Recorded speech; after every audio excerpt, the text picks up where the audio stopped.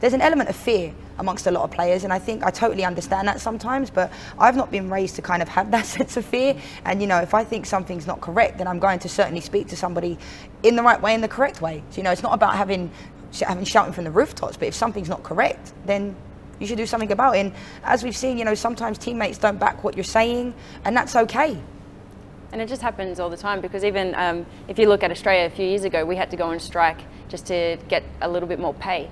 And I'm like, this is something that constantly happens within women's sport. I'm like, more countries have done it. America's done it. Everyone's kind of had to go on strike just to be able to get their opinion out there. And you have to do it as a team sometimes, because you get scared, you get nervous to be able to stand out and have your own opinion and have that conversation without feeling either, one, you could get bullied throughout your team, or people might not like you having an opinion. So it's just kind of like this up and down kind of situation. Like if you do speak out, you might regret it, or hopefully not regret it, but just other people might judge you on it. Does it have to be done as a team?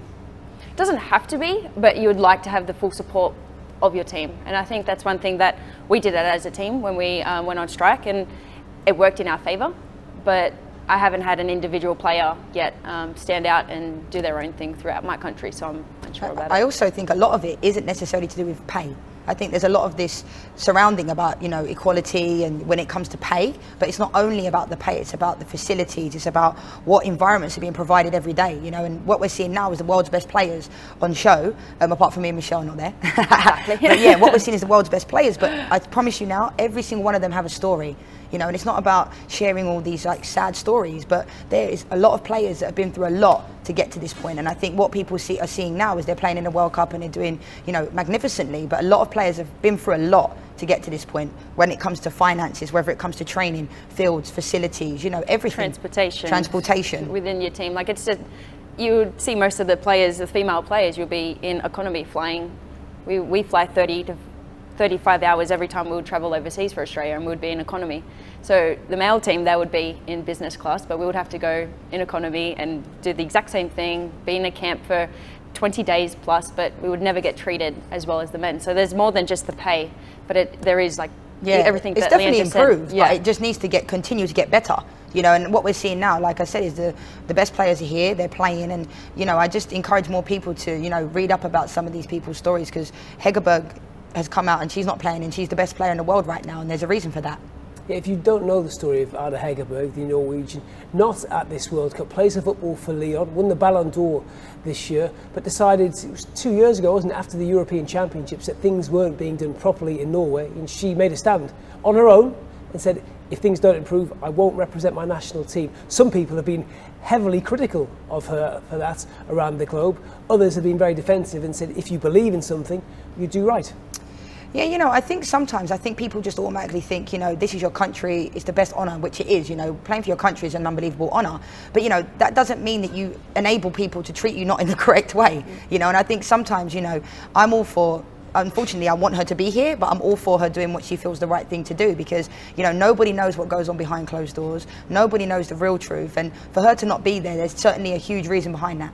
Yeah, I applaud her for it, because hopefully with her doing this, it's going to change something. That's the outcome that we all want. What if it doesn't change anything? What if this is all for nothing and she's missed out on the chance to play on the biggest stage? I just don't think that will happen. I feel like her federation has to get behind her, or even the male team. I feel like something has to happen, like she has to get the support, because for the world's best player to do this, there's clearly something going on behind closed doors. I also will say that for her, she's probably okay with if nothing comes of it for herself, because she, from what I've heard, she wasn't happy in that environment, you know, and sometimes, speaking from my experiences, when you're not happy in an environment, you know, it's not the easiest thing to do to just wake up and play football. You know, there's a lot of other aspects that go into playing football. So for me, I just think I don't think she's going to regret this decision. I honestly don't. Why do you think she's on her own? Why isn't this something that the whole Norwegian team got together and decided to do? Honestly, I can't answer that question because we're not on that team. But, you know, honestly, I can't answer that question. The only thing I would say was maybe they really wanted to be at the World Cup. Like, that's a big thing. It's like you train so hard for this day, and to give that up, it's a big thing. But as we said, though, this has been going on for a number of years. It's not like she's just last week decided not to play. You know, it's an ongoing thing, and I think fair play to her for sticking to her guns, because it's not easy to do that with a huge tournament like this. Yeah. Can I ask you, and this is maybe a delicate subject, but I know you'll give us an answer. At times in your career, you've had to speak out on issues when you felt things haven't been right. If you'd said nothing and kept your mouth shut, do you think you'd have played more times for England now? Yeah, I definitely do, but I can similarly speak from experience of when I have spoken out about how I felt and how, you know, Eniola Raluca was treated. I'm okay with that, and I can sleep at night knowing that, you know, I've spoken the truth and done what I thought was the right thing to do. And whether that's someone that's your friend on a team or not your friend, if you see something happening that's not correct, even though that wasn't necessarily to me at that particular moment, I think it's about doing the right thing. So for me, I know I don't live with any regrets. I can sleep at night. Yes, I'd love to play for my country again, but at the same time, it's not really something I think about. And honestly, I wish the girls the best of luck in this tournament. Is it important that you can look around the dressing room and look each other in the eye and know you've done what you believe to be right? Yeah, you know, I always think there's this thing, you know, everyone loves to post about, you know, we're together, it's the most together team and stuff like that, but sometimes, you know, there's a lot more that goes on in amongst the team that doesn't get shared, which I completely get. But, you know, I think sometimes you just have to, you know, for me, yeah, I might seem like, you know, I have an opinion and stuff like that, but I'm not controversial necessarily. I'm just standing up for what I believe is right. And if I think, you know, I'm not perfect, but if I think something is incorrect, then I'm going to say it. I love that about you. Thank you. It's nice because a lot of people don't, and it's people don't like to have those uncomfortable conversations.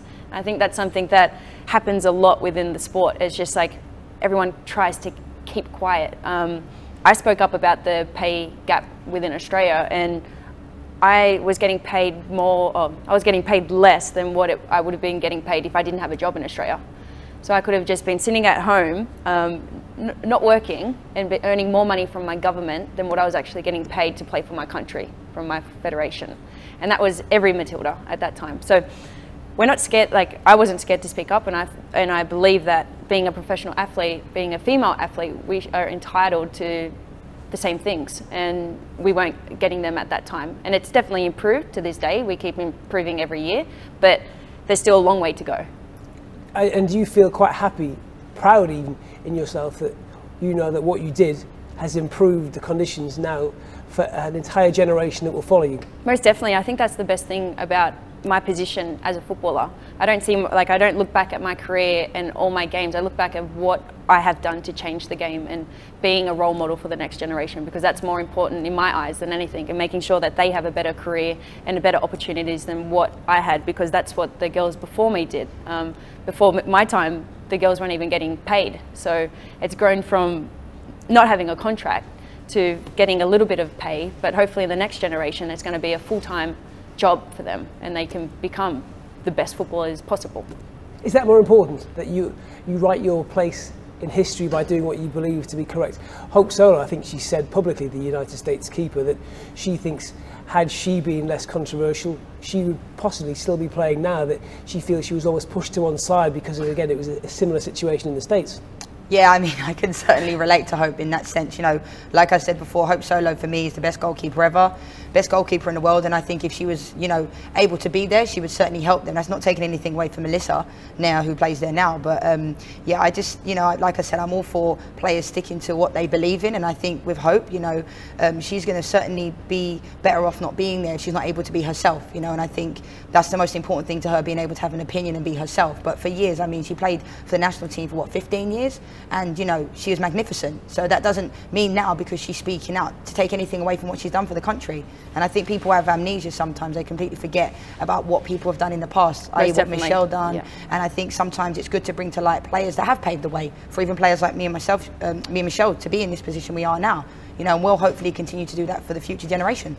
It does feel like we're at a real pivotal point for the women's game, and that a lot of the things that are going on in public and behind the scenes right now are the things that we'll talk about an awful lot more 10, 20 years from now.